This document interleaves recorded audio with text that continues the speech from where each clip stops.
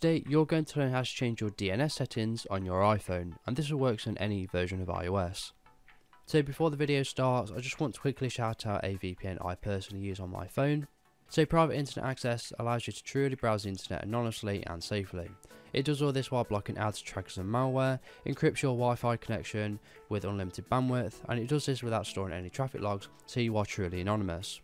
Also gives you the option to browse the internet from 33 different countries or from your device at once, and you can use it on 5 different devices simultaneously. So all you need to do is click on the link below, download the VPN for your current device and get started. So the first thing you want to do is go ahead and load up the settings application, then you want to go ahead and click on Wi-Fi.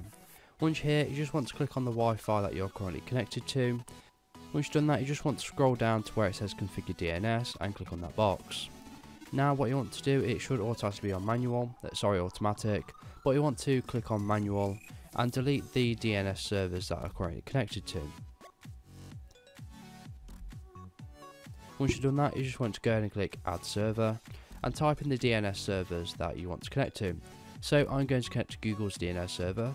There's usually 2 DNS numbers, so the first one for Google will be 8.8.8.8. and you're going to add the second server, which is going to be for the second DNS digit, and that's going to be 8.8.4.4.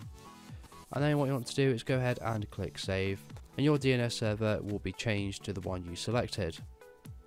The reason why we like to change DNS servers is because it can make our internet connection slightly quicker, and it can make it slightly more secure as well. But if you do want maximum security, the best thing to do would be to get a VPN that's compatible with all devices.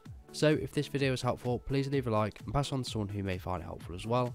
If you have any questions or comments, just leave them below and I'll reply to you as soon as possible.